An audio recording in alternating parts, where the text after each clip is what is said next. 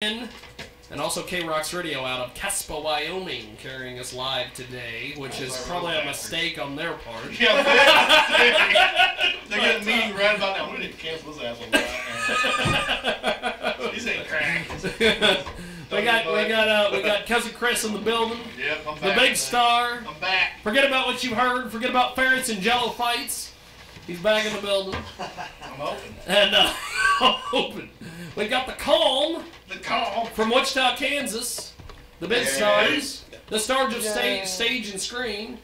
They're like a grilled cheese in a Cadillac, stylish but yet classy. They are in the building today. And you want grilled? Now I want a grilled cheese. Right? Yeah. I'm so hungry for grilled cheese. And a Cadillac. And of course tonight at the Rusty Needle at 7 o'clock, the Easily Unamused Road Show, and we've got the comedians in studio. We've got Jay Gillespie. Where's Jay at? I'm over here. Jay's over there. There he is. And Mike Hawkburns. That's him. Bang. Should get that checked out. And Daniel Robert Lewis. Yo. Sounds like an author. Sounds like a romance author or something. You can get some rappers out there. And we've got rappers. Let's get some more. Look at that! Let's get some more. It's the open door policy. We got Tim Stone in the building as well. Turn it wrong. Look at that. Look at that. We got hip hop hooray in the building. Hip hop comics. Yeah. We now don't have to worry about Al Sharpton showing up and saying there's no black people on the radio. We have serviced their needs. Opportunity, man. Hey, at least I don't have some chick from Ghana getting a hold of me on Facebook today going, send me $300. I want to come be with you, Jiggy. But That didn't happen. I'm like, there's enough princes running around over there. Go get some money from them. Right, man. Dude. But we've got comedy represented, we have local music represented, and we have a hip hop represented. I think we're covered. I think we're covered. You just need a few more chairs, though. You didn't cover that, Jig. You didn't tell us we're offering up laps. Yes. It's not WrestleMania. It's not WrestleMania. We're not going to be kicked out. Yeah. Well, we can scoot over. What are we doing? What? You're moving furniture. What? Yeah. get it situated, man. So make sure we're situated, man. Now, let's see. Let's. I'm totally thrown off. I was getting ready to tell the crack story. Dang it. Okay, we'll do that. We'll do that later. We'll just do that later. Do that. I had an old girlfriend call me today, and she was talking to me on the phone, and she was high and drunk. And at one point, she's like, "Jiggy, I'm not the same girl you knew 10 years ago. I do crack now." I'm like, "Oh my God, you've got to calm down.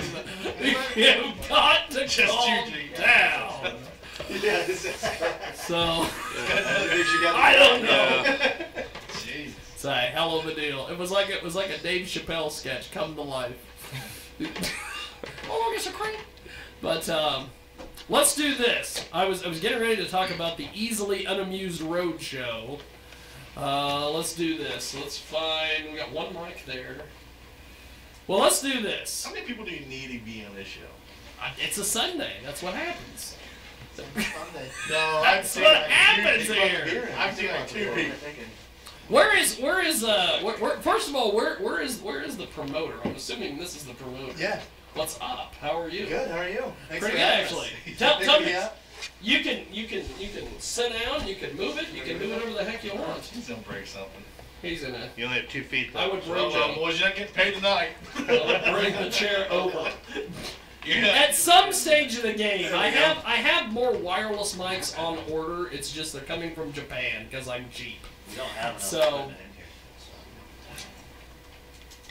It's coming. It's gonna happen. Well, tell me a little bit about the show tonight, man. A little bit about the show. We're from Fort Collins, the Denver area. Well, Dan's lives in Denver, but a bunch of comedians doing our thing out there. And I lived in Hutch for about 6 years before I moved out there, and so just bringing some guys out to do a comedy show. God, why the hell did you come back? You know? That should be his question. But go ahead. No, we were out at, we did Dodge City last night, and yeah, just I got a lot of friends here still, and I want to see these guys. The guys we brought with us, pretty funny guys. So. That's cool. Yeah. So, how did you go about putting this show together at the Needle? Oh man, well, basically, just had a friend message me on Facebook, love to see your act, and I said, well, hook me up with the bar, and we can definitely get a show together. So got Mike's phone number and bugged the hell out of him until he finally put us up. So we're super excited to be there. That's cool. Now, Chris, what do you think of Comedy and Hutch? You've had some mixed reactions to Comedy and Hutch. Whatever, man. The one compared to be, this is probably got more people here than at the bar tonight. You think? The problem with Comedy and Hutch is there's two things that always happen. One of two things always happen. No, that's at a different bar. But two reactions. One, they sit there and they look at you like, make me laugh. Oh, we like that. Yeah, we're used to that. And it's like, Yeah, what? Shouldn't you have the attitude of, I'm coming to the show to be entertained? Nope, not here, Hutch. You should have the attitude, I'm going to go to the show and drink a lot, because then that's when we get, that's funnier when we get more that they drink. So that's what we're hoping. People are planning, you know, just to get completely plastered on their Sunday evening. Oh. Which, Yeah. what else is there to do, really? It is Hutch. Yeah. Now, I remember. I remember. The other reaction is they show up and they want to like heckle and have conversations amongst themselves. They And want to it's be a like part of the show. that too. It's like, And like a lot of these like, and it's basically what it is: drunk blonde bitches show up to these loudmouth hoes. Tramps. The rappers know about the loudmouth hoes. You know, you like them all, don't you, boys? Look at them, like beating Loudmouth host provides you guys millions of tracks. And one of these guys is from Salina, so he knows about all loudmouth hoes in Salina. But they show up and they want to be like part of the show. And if the comedians are like, we're up here doing our act and that's all we're going to do, they're like, I'm funny. I can be on stage. I'm funny. It's like, shut the fuck up and watch the show, you idiot. I think these guys will probably welcome some hecklers and some interaction. I love for sure. Oh, God. Good, go for it. Go after I'll show y'all actually. I got a talent book of girls I've made cry that heckled me. Your mission is to make those tramps cry tonight. Yeah, I don't keep track of how many women I've had sex with because I think that's chauvinistic and immature. But the women I've made cry now, it's worth tallying. From the stage. From stage, yeah. Well, Let's omit that whole. they didn't necessarily cry right there, but We all know later that night. they left. One girl, I did They have one girl, left. like, yeah, storm out. You're so Definitely crying. Hit a personal note with her. Not really proud of it, but I kind of am. I would totally take it if Your somebody wants to championship be. belt. Somebody wants to be a part of the show. A belt like Pootie Tang? Like Pootie Tang. Oh. Nobody knows that reference but me and you. Now, this show tonight starts at 7. Yep. Loosely. Usually. Usually, no. You're gonna throw off the plugs here. Well, it's a comedy show. It's a comedy show, of course. So, what do you guys have planned tonight? And what's Well, everybody just kind of does everybody has it's a pretty eclectic group of comics that we brought. Michael, well, I'll open the show and I'll kind of do a little bit of time up front. But then Mike's from Alabama, so he does his, tells people about Alabama. Roll Tide. And whenever I start talking about his set, I sorry. default to the southern accent as well. So he'll be doing his Alabama material. Alabama. Talk about, you know, Handling snakes and snakes. It's my personal limericks, some poems, Lots of poetry. poetry. poetry? Really more of a poet. Yeah. roll with this.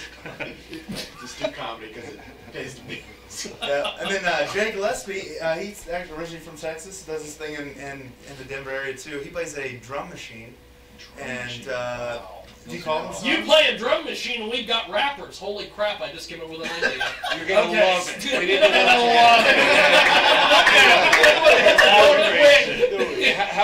How much Lego material can you rap about? How much Lego material do you have? I've got 3 or 4 tracks that just need a quick verse, 16 bars, and we'll just make it happen. Let me jump in my bag. I think That I sounds got great.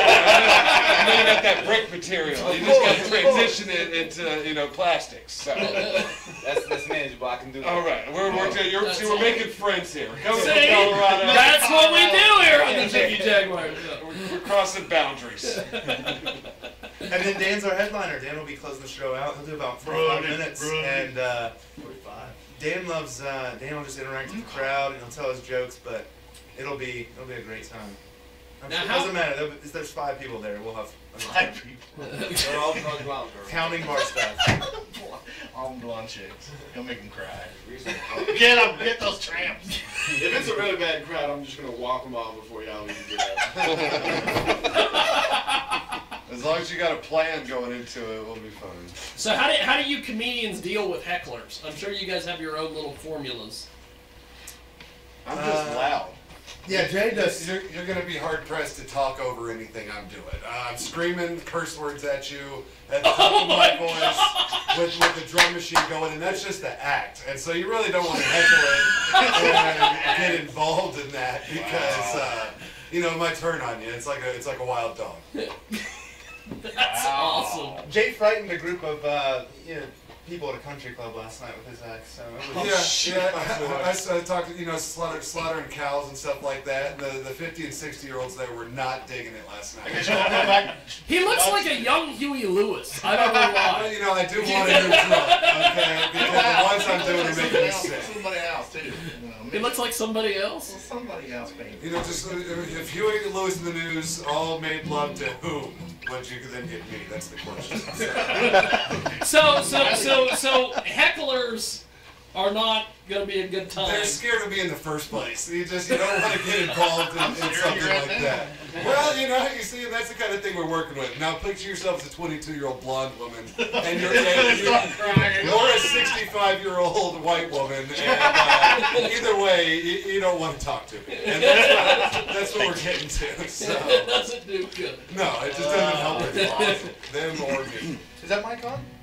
Dan. Yes. Yeah, Dan needs to talk about. We got What do I do, Dan? This is on? the blue one. You can pick up from Here you go. all over the Take frickin' my place. spot. Here the comes now. Yeah, I'll let someone yell, and then we'll start having a conversation, and it'll go bad for them, basically. They just have a conversation. It goes with them. bad for them. Yeah, because nobody wants to hear them yelling in the crowd. You know what I mean? My favorite is when a girl heckles, because I'll mess with them for a little bit, and then I'll tell them that I'm gonna fuck them later. And Go over one. Luke Carter, he's gonna do some jigs. we're definitely fucking later. So just so you know, it'll bring back on your side. I welcome hecklers. I like it. It's That's easy, awesome. Yeah. That's awesome. I don't want to fuck with the guy that has the microphone because I'll talk louder than everyone else in the room. That's anyway, right. so it's true. You talk louder than everybody in the room. Mike got punched in the dick one time. I got punched in the dick on one stage. time, yeah. That's, Really? That's a proud moment. yep. That's a proud moment. And then she this was a real drunk girl, and they carried her out as soon as it happened because they're like, this girl's way too drunk. It was already obvious. She's accosting the entertainment. So I didn't get to say anything. She didn't approve of his Kardashian material. Yeah, I hadn't even done a joke yet. I had started this joke about the Kardashians, and then she punched me in the dick, and I was She punched me in the dick. it's like, there's no way she likes the Kardashians that much. She didn't even know the angle I was going to take. It could have been a pro-Kardashian joke for all she knew. But that girl, She didn't give it time. I've been told she's in jail now for stabbing one of her boys. Well, probably an ex-boyfriend. I know they're still together. So Did you date her, G? I might have dated her. I usually, She might have lived here 3 months ago. Who knows? But go. Michelle? well, Was her name Michelle? I did date a Michelle at one time. That's funny. I usually don't. We moved don't all have our any crap kind out of and a stuck it on the go-to curb on Christmas. But for go ahead. hecklers, though. I wouldn't say I welcome them as Dan does. I usually prefer people to just listen to me. But if it comes up, I usually ask them if they want to be a part of the show. And then I'll ask them if they're sure that they want to be a part of the show. And the whole time, like I went to public schools in Alabama my whole life, so I know how to shit talk. So while I'm asking if they want to be a part of the show, I'm already kind of just go for clothes first, the easy stuff, shoes. If they're dressed like a spice. Their wardrobe? They're dressed like a spice. I mean, I just feel like people get offended pretty quickly and shut up if you start making fun of their clothes, because it's. Where'd you get that belt? Walmart? Especially girls. Exactly. So That's awesome. I default to childish hating on people, basically. The show is tonight, 7 p.m. at the Rusty Needle, 1808 North Plum. It's over by the fairgrounds, and everybody knows where the hell the Needle is. The Easily Unamused Road Show. And we're going to take actually, we're going to do this. Calm, I want you guys to play another song, if you're able to. Well, we only have the one, but we can play it again. We had to play more than one song? Yeah, we'll just do it in a different key, and I'll do it in We'll do it Spanglish. in a different key, Yeah. that's right. Yeah, this next one's called Cock Punch.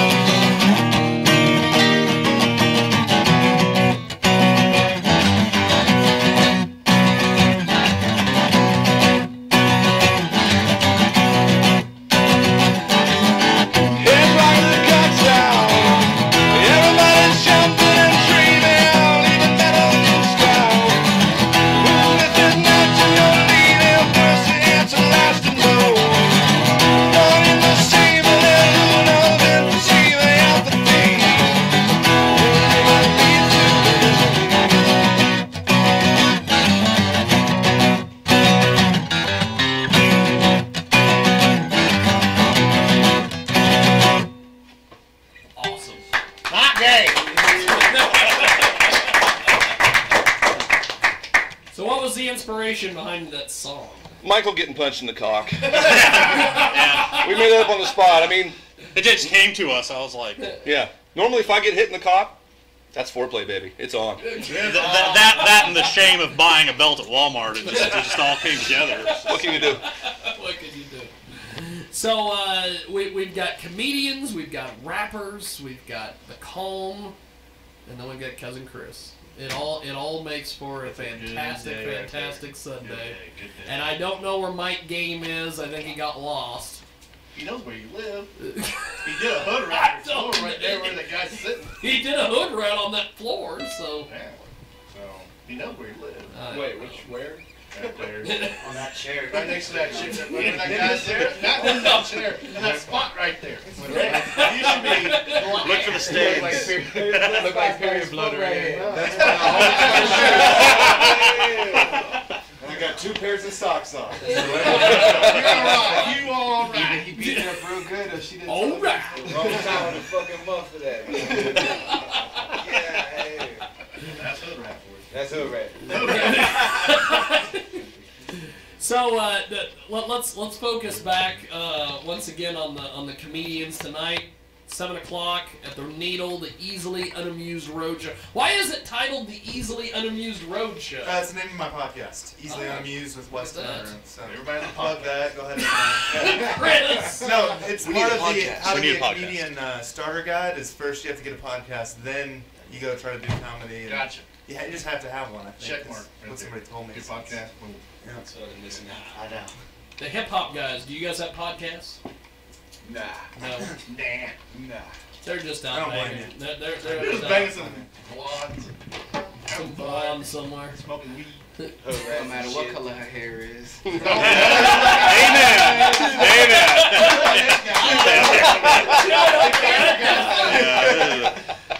We'll take him in. We'll put him in the closet. Bring him out for parties. He'd be fun. You Now, never know. You always gotta have that midget at a party. That closet be full, man. so with what has been the weirdest thing that ever happened to you guys at a comedy show? Besides getting punched in the dick. Well, yeah. That's a Tell the dick punch story. I have a lot of weird things has happened. People often think I get asked a lot if, as a comedian, if